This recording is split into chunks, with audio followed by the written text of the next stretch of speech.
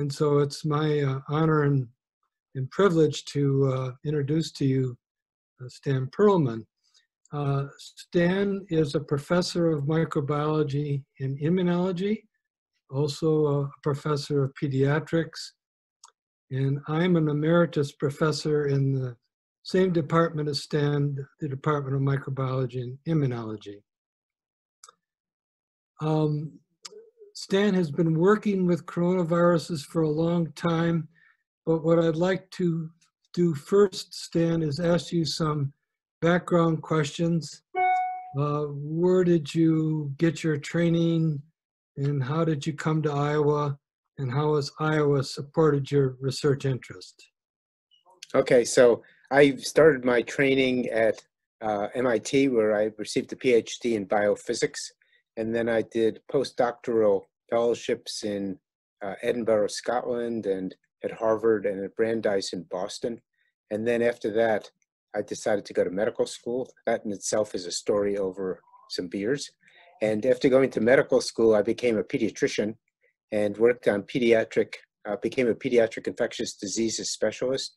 And while doing that, I became intrigued by actually babies that were having overwhelming viral infections.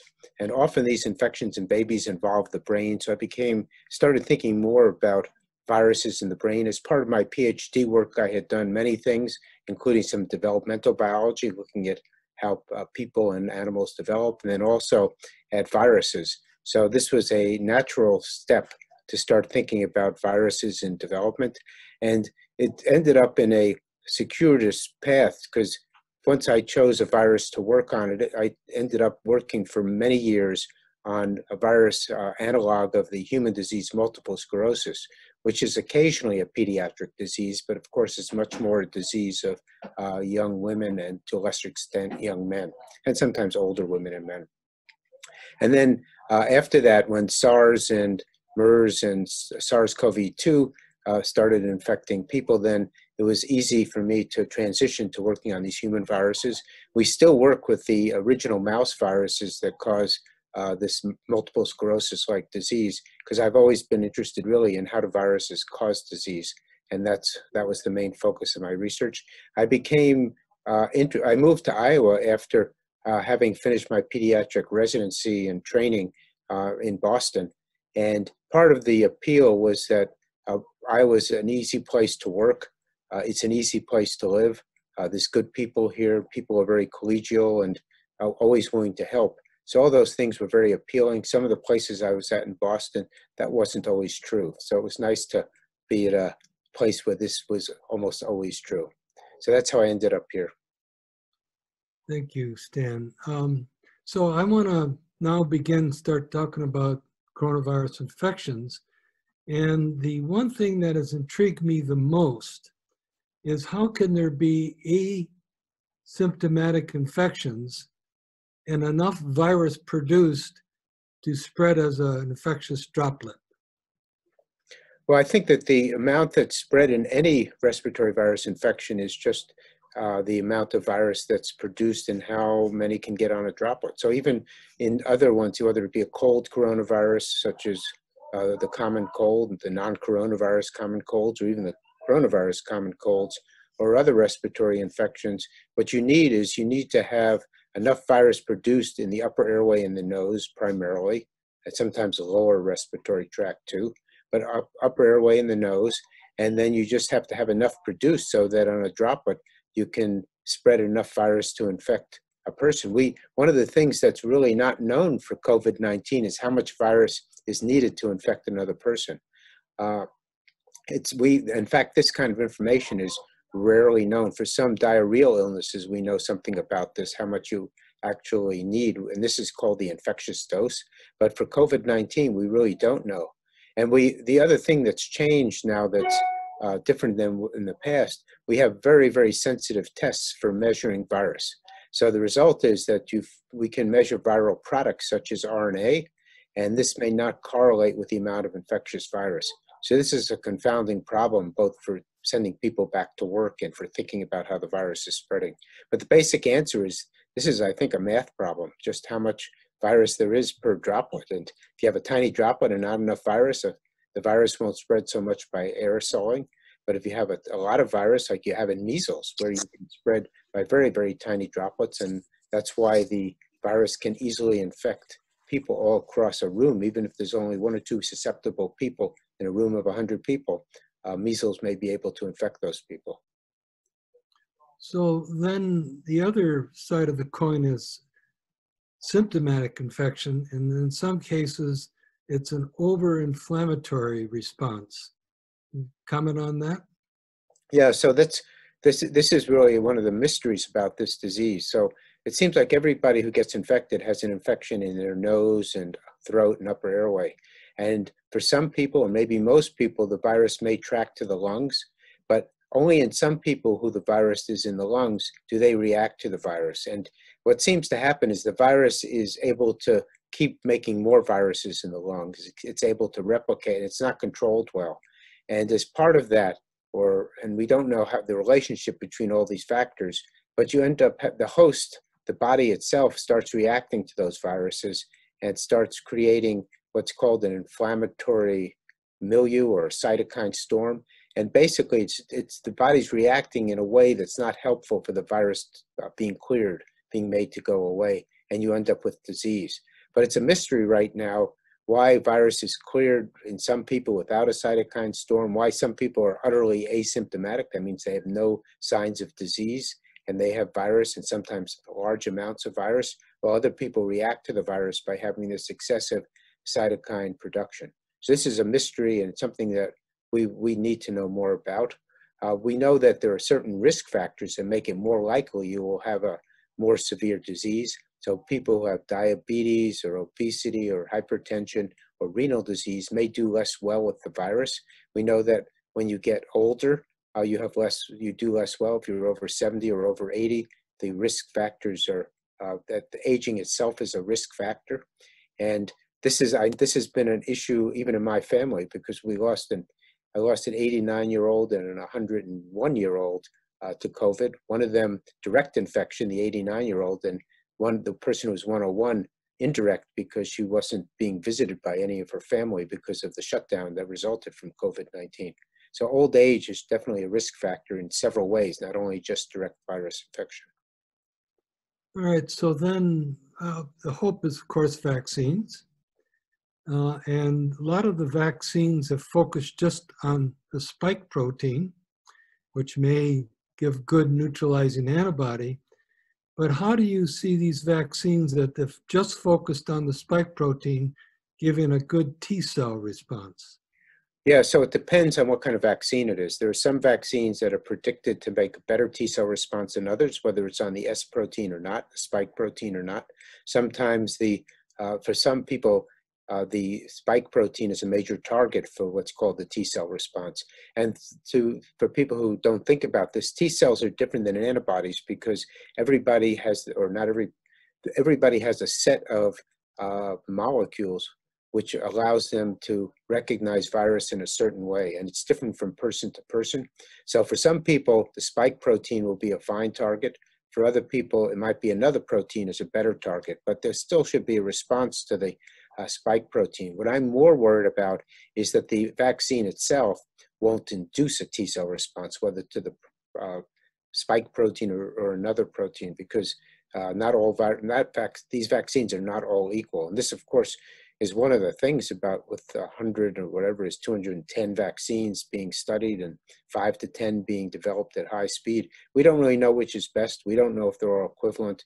We don't know if any of them will have longer lasting immunity. We don't know if any of them will have any side effects. So there's a lot of things that we don't know, and we would normally, in a normal vaccine development, we would know more about them, but we can't because we recognize that this pandemic has gotten out of hand, and particularly in the US, we need to have something immediately. But there's a lot of concern that we're doing this really fast, and whether it's going to be good or not, time will tell, unfortunately. We won't know. So I also wonder about these vector vaccines, like the adenovirus vector vaccine. Can they give a second dosage, or do they have to use a different approach after an adenovirus vector vaccine?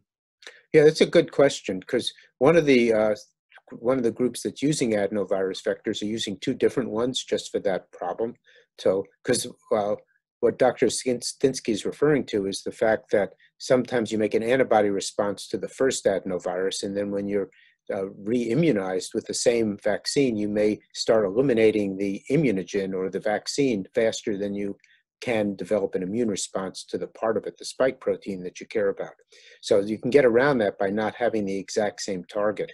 But on the other hand, though, there seems to be some evidence that this isn't the problem. So one of the Chinese vaccines uses a very, very common adenovirus, and it seems to be working. So I would have predicted, that, just like you would have, that this would have been a problem because we all would have had antibodies to this virus and it wouldn't work. But this virus seems to be as good as any other one on the market, again, with the limited number of months and patients who have received it. But that's right this second, we can't tell that there's any problem with it. So then Russia has declared they have a vaccine. Can you enlighten us on that vaccine? Yeah, if I remember correctly, that's another adenovirus vaccine, isn't it?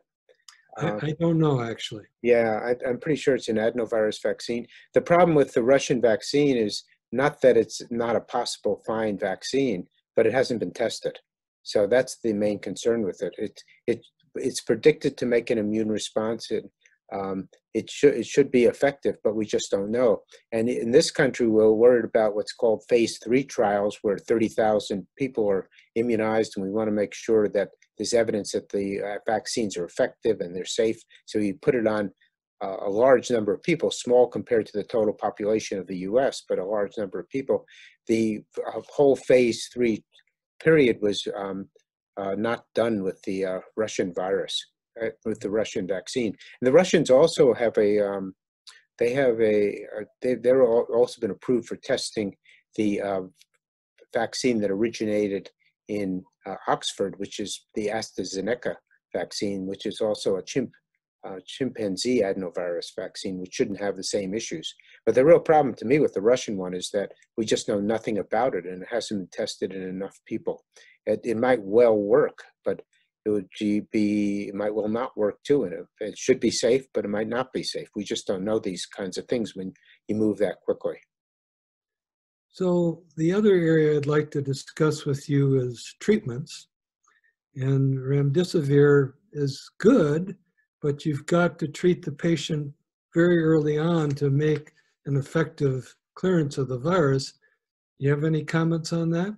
Yeah, I think that's predictable, because in people who are getting severe disease, as we talked about, it's the virus instigates it, but what's causing the main problem is the host immune response. So you certainly want to do something to clear the virus, but if the host immune response has gotten out of control, well, then getting rid of the instigating event may not be enough at that point. So remdesivir, I think, works pretty well as an antiviral agent. It works well in the test tube in cells. It works well in experimentally infected animals, where you can give the treatment at the same time as you give the infection. But in real life, in people, you don't know when the infection begins. And so all the data so far would say that you have to give it early for it to be useful, and it's not a surprise. In fact, one of the things, when this remdesivir first came on the market, one of the things that I was really surprised about is they were using it only for compassionate use in patients who are in the ICU. I thought that was exactly the wrong population to demonstrate efficacy, because those are the people who don't really have much virus left anymore. If they do, it's not the main problem. And then it's now turned into more, I think you still have to be hospitalized to get remdesivir. The ideal goal would be to get a drug like remdesivir, make it oral. Remdesivir is not oral, and be able to give it to people very early in the infection. So just like when somebody comes in who thinks they have the flu, you say to them, okay, it looks like you have the flu by this test, let's give you Tamiflu. And we know that Tamiflu works in the first 2 days of an infection, and after that, it's really not very useful. So the same thing would be true here. If we could give it to people who come in, who are positive, have mild symptoms, particularly if you have high risk factors, such as the obesity and hypertension that I mentioned before, or if it's an older individual, then those people would benefit from this mythical oral antiviral drug that could basically maybe abort the whole process before the host immune system cuts in. Are there other drugs in the making that would look encouraging? Well, there are other, this is a hard question because there's a huge number of people who want to make contributions. So there's a huge number of drugs that I am being asked to test. And so most of them won't work because they will work in the test tube. But when you get to an animal or experimentally infected animal or a person, the dynamics are just not right. You have to get, for any virus, for any drug to work, there's so many things you have to do. So forgetting about things like how you manufacture it, you have to have a drug that can be absorbed, or if it's given orally, and if it's intravenous, that it has to be able to be formulated at the right dose. You have to know that the drug can reach the area where the infection is. You have to know that the amount of drug that does reach the area is sufficient to inhibit the virus. So there's lots of things being tested, and some of them are against the virus and some are against the host. And against the host, some of them will stop that immune response that we were talking about. Others may be against factors that the virus uses to make more virus, because we know that viruses are not, they're not independent of the cells that they replicate in. When I first started doing virology many years ago, we used to think that a virus went into a cell and all it did was just basically use the machinery and make more viruses. We know that viruses now use a lot of the proteins actually in the cell to help them do those very simple processes. So if you can inhibit those proteins, maybe that'll help. But all these things are hard. And to get these antiviral agents into a cell is not a trivial thing. So a lot of the drugs that are being developed will work great in a test tube because it's easy to get a drug into a cell in a test tube. But when you start getting to an animal or a person, it becomes trickier. Yeah. So what are your thoughts about these monoclonal antibodies to SARS-2? Monoclonal antibodies, convalescent plasma also, they have similar modes of action. So it's the same kind of issue. If you have enough antibody, such as you should have if you're vaccinated. So the goal of vaccination is initially to make enough antibody and enough T cells so when you get reinfected, the virus can't go anywhere. So basically you're immune from the infection. And the same thing if you give somebody antibody who was previously infected with the virus, or monoclonal antibodies that were prepared in the laboratory, in theory, if they're present at a high enough level, they should prevent the virus from being able to infect the person who's received the plasma or the antibodies. Whether that'll work or not is unclear. Some infections it does work. I think it has the same kinds of issues that we have with antivirals.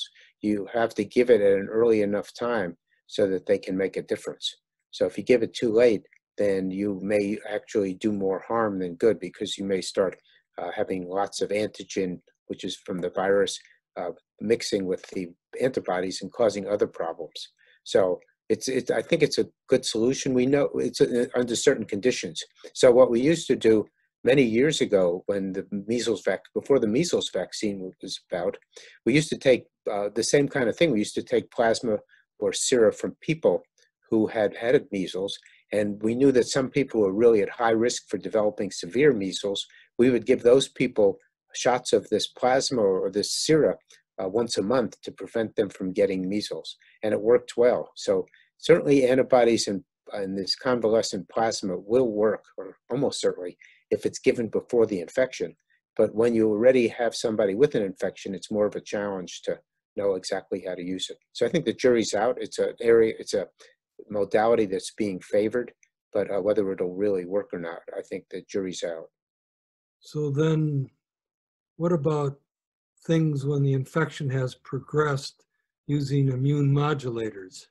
Yeah, that's the part that people are talking about now. We're not always busy for 6 full hours. There's evidence that if there's a drug called steroids, which are used to stop immune responses, and these have in some patients, this has been used before in SARS and in MERS and wasn't terribly successful in either one. SARS, it made patients worse, and in MERS it didn't do much of anything. But what people have found now with the large number of patients who have COVID-19, if you take the very sickest ones who are in the intensive care unit and you give them steroids to tone down the whole immune response, they seem to do better. So this is now being favored in a lot of situations. Whether it really works or not in the real world, only time will tell. But it always made sense that if you had too much of an immune response and not too much virus left, if you could just tone down that whole immune response, maybe the patients would do better.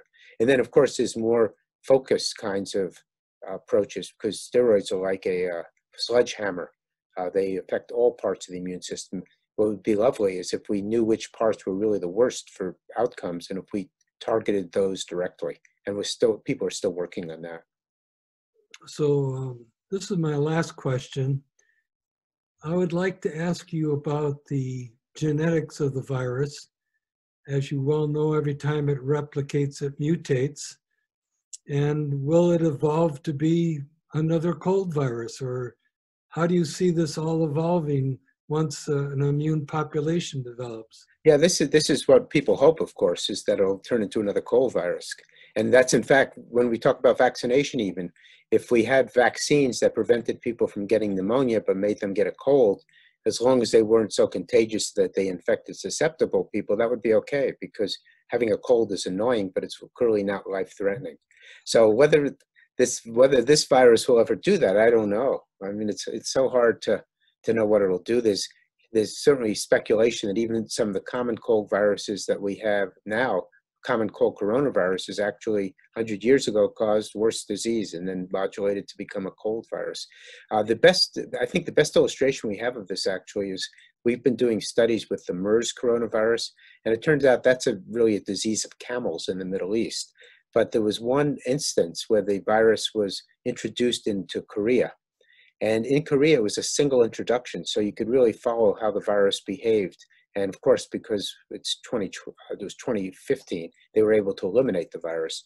But in the few months that it was around, what it actually did is it evolved to become less virulent. So it actually caused less disease. It didn't cause less disease, but in the test tube, it looks like it should have caused less disease. We didn't have enough patients to really know that it did cause less disease. But all the hints are that it was evolving to cause less disease. So I don't know what this virus will do. This virus is remarkably well situated to infect humans. It doesn't really need to mutate anyway. Viruses that are very virulent may want to mutate to become attenuated because it's killing too much of its host.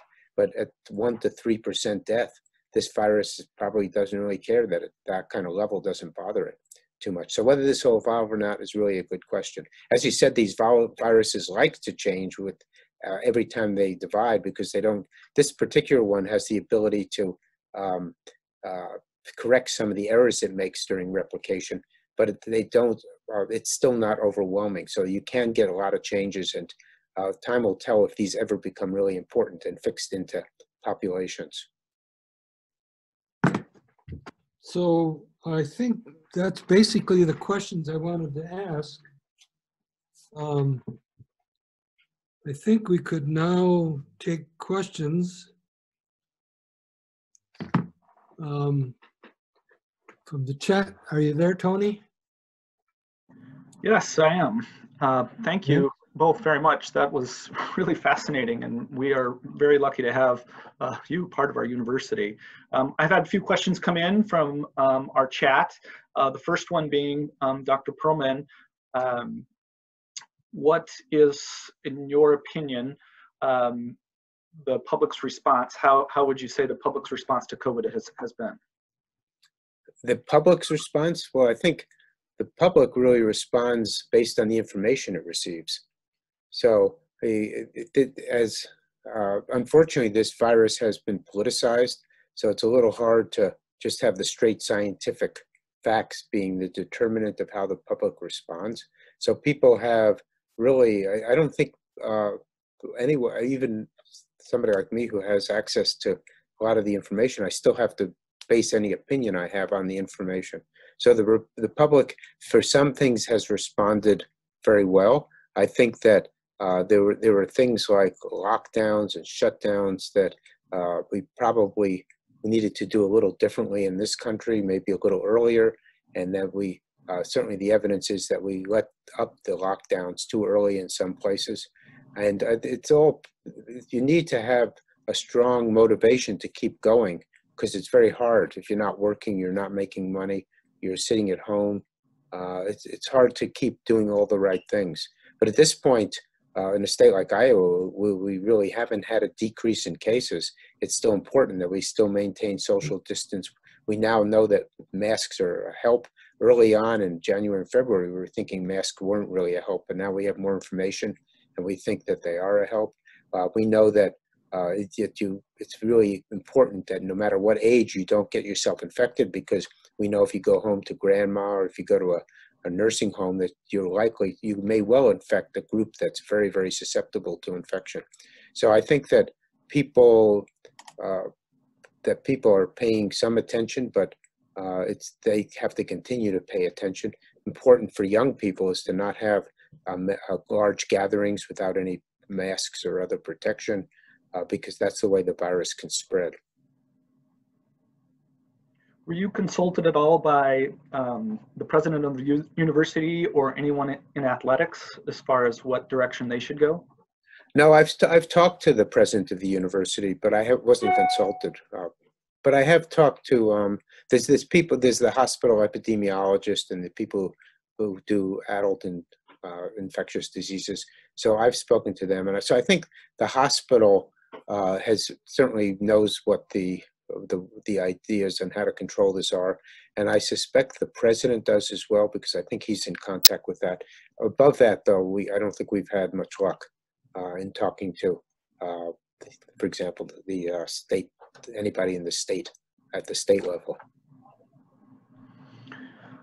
Okay, so there's lots of questions coming in, and you're answering some of them more than one at a time, so that's good. Let me see here. Is there a central communication center where researchers report in what they have found and they turn to send researchers with new information out to get the word out? Well, yeah, so this is an interesting question, because until recently, information was published in journals. And so you had to go through a rather laborious process that Mark knows well about, where you submitted an article and then it would take you a couple of months and you'd have to deal with it, and maybe the journal would take it, and then maybe 2 months later it would be published. And so it could be 6 to 8 months later. So, but what's happened more recently is they have these online servers where people put in their work as soon as they have written a paper, before they're been peer reviewed, as it's called, and been in a journal.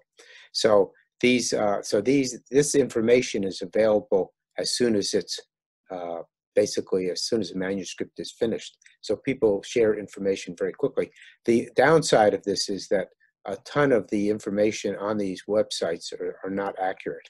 So, or they're misleading, or they exaggerate the value of what they actually found. So there's both a good and a bad side, but certainly we are much better at being able to access to information that's important, and we can get it very quickly. In fact, some journals require you, as soon as you submit a paper there, to upload it into one of these preprint venues. And the other thing is the World Health Organization has requested all papers dealing with COVID-19 be sent to them at the time of submission. So we actually have another way of making sure that information is shared.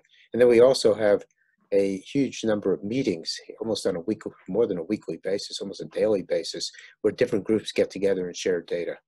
So there's lots of ways that we're actually sharing information much earlier than we would have before. So speaking a little bit more about some of the conflicting reports coming out, school in Iowa is starting here soon. We've seen different reports about younger kids or certain ages being more susceptible, less susceptible, more likely to spread the disease. What's sort of your opinion on kids in school? Yeah, so the information that we originally had was it seemed like young children didn't get infected and didn't spread the virus.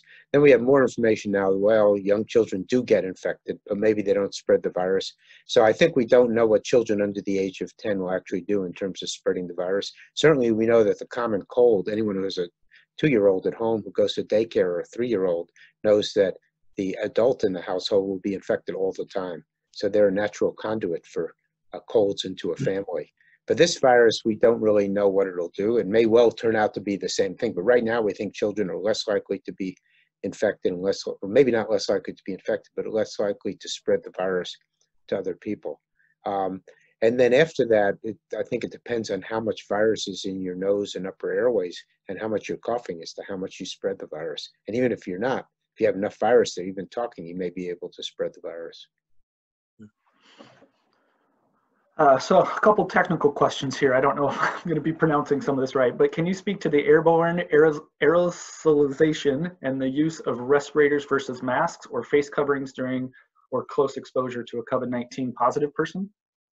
Yeah, so this is one of the things that's changed over the last few weeks, is that we've have a greater appreciation of how the virus can spread by these very, very fine aerosols that Dr. Stinski talked about early on.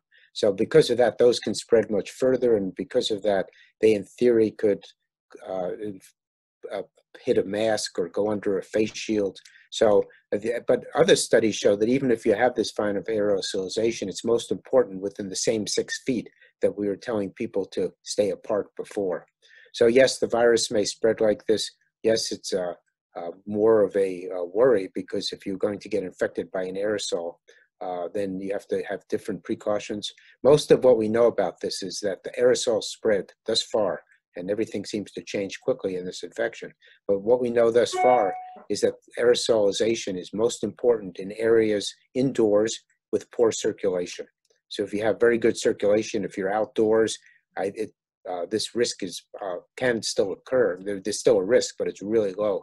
If you're out running and you pass another runner, the odds of you being able to share an aerosol is really tiny, not impossible, but really, I wouldn't worry about it. 6 feet, if you're with your friends 6 feet apart in a park, particularly if there's a bit of a breeze, I think you're pretty well protected, and wear a mask as well. What are some of the expected post-COVID effects on someone's body? They've had the disease, they've survived it. Yeah, I think we're learning about this. There's a lot of people who seem to have effects that last longer than just the effect of the virus. So we know that some people are having chronic lung problems. They may have originally had lung problems that have gotten worse, or they develop lung problems. They have trouble catching their breath. We don't know. We hope that this will go away, but I don't think we have enough information yet to know how long it'll take. We think it mostly will go away. Some people have their heart's involved by the infection. So for those people, we worry more that the long-term effects may be a problem. Some people get neurological, and it's not an infection, it's just neurological consequences of the infection. That may also take a while to go away. And then along with that, there's psychiatric complications that can also be a problem.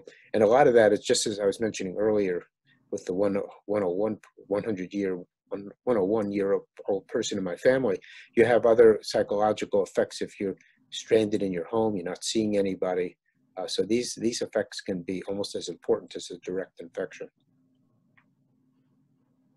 Oh yeah, that's scary. You don't always think about all of those secondary effects and problems. HCQ, what's your thoughts on that as a preventative measure? You mean the one that's been disproven? Yes. It's been disproven. It's an interesting drug in the sense that it has, you can imagine having two kinds of effects. So we originally thought about it for coronaviruses because it turns out that in some ways when the virus enters the cell, it uses a method of entering the cell that could be sensitive to hydroxychloroquine. But we know that in fact that method of entry is not the way the virus enters cells in the lungs. So from a theoretical point of view, there was never a reason to think it was going to be great. The other thing hydroxychloroquine does is it has anti-inflammatory effects. So that second phase of the illness, when people have a hyperimmune response, maybe it would help there. So if it hadn't turned out to be politicized, and it was all, this all started with a French scientist who actually did uncontrolled studies and said that people got better, and those were really poor studies.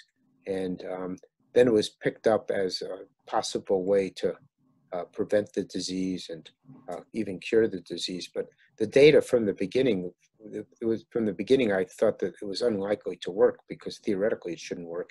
And that's what occurred in the long term. There's been unfortunately, some people suffered from the side effects of the drug. That was very, very unfortunate. But again, this is a whole part of politics getting involved, because it was pretty easy to do this straight scientific study and say, okay, it probably won't work. We want to test it, not give it to people before testing. Then when it was tested, it was found not to work very well. Good, that's good to hear. Do you involve students in your work, in your lab? Yeah, I have 2 graduate students and other trainees in my lab too, several postdoctoral fellows. And so how is that social distancing and all of that going with your work? That's a really good question. So we never shut down, even when the university shut down. So we kept working. We probably don't do as good a job with social distancing as we should, but we all wear masks and face shields. So it's a little hard in the lab to really keep social distancing if you have enough people in the lab. But everybody's very aware of it. And I certainly don't go into the lab without wearing a face shield or a mask. So, and I think most people are pretty good about that as well. We haven't had anybody become ill. We had actually there's one person in the lab whose significant other became COVID-19 positive, developed pretty bad disease. She stayed home with him. She never developed any symptoms.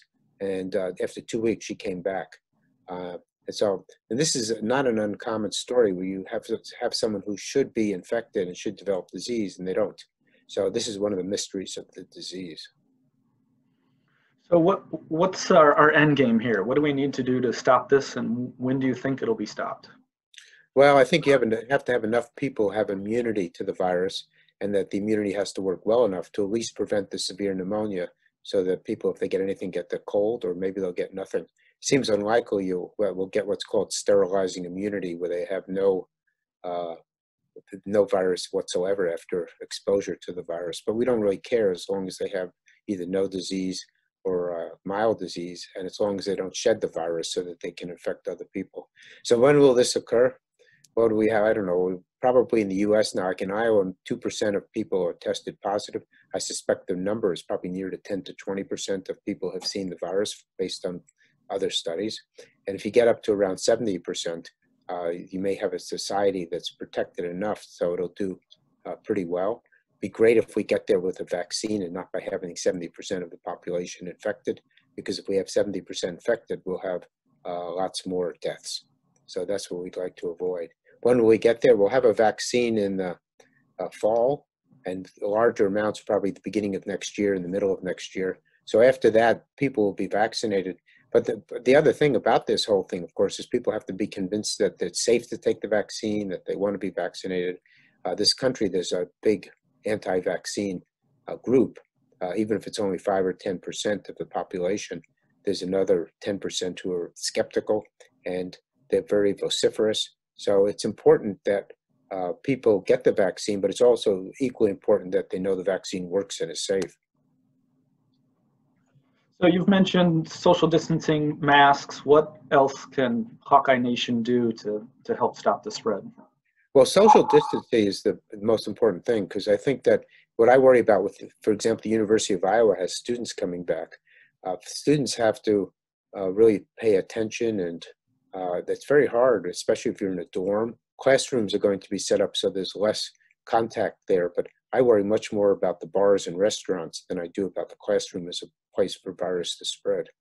So social distancing, washing hands, wearing masks, just being generally thoughtful about if you are sick, how you could be spreading the virus to someone, and if you're not sick, how do you protect yourself from getting infected? And we're running out on time here, so we are recording this, so if anyone missed it, we'll put it up on YouTube at a later date. But maybe just one more question. Had some questions about what's in the boxes behind you. Oh, you know what's in the boxes behind me? It's actually funny. Those are all Tyveks. So that's the equipment you use in the BSL-3 lab. There was a period when we were worried that we wouldn't have enough equipment. So one of my friends bought some and sent it to me. So it's been stored in my office ever since. So we have those are the gowns that people wear when they go up into the facility where we work with the virus.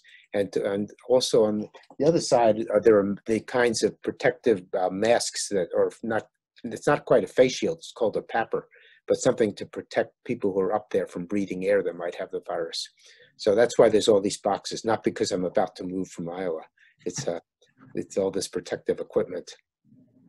Yeah, so we definitely do not want you to move from Iowa. There is a way for everybody on this call to actually support you, and I'm going to put that link in the chat right now, and it takes you right to the Department of Microbiology Fund. You can give to that and actually give to COVID research through that. I also want to take just a brief moment and talk about our next Chat from the Old Cap, which will be another doctor. So this month is all doctors on Chat from the Old Cap. It just kind of turned out that way. But Dr. Ted Abel will be our guest. He's the director of the Iowa Neuroscience Institute, and he'll be talking about sleep and memory loss. And I will put that link up in the chat as well, so you can register there. Well, Dr. Stinski and Dr. Perlman, thank you very much for being part of our show. I've gotten lots of text messages and comments in the chat that this was just very helpful, and they've really enjoyed being part of it, and they got to learn things. So that, of course, is what we love to hear. We know that university has some pretty talented minds, and you two are certainly right at the top there, possibly in the country. It's great to know that we have such great researchers, doctors, PhD at our university. So we can't thank you enough for being part of our show today. Thank you for the invitation. Yeah, thank you. You're very welcome. Yep.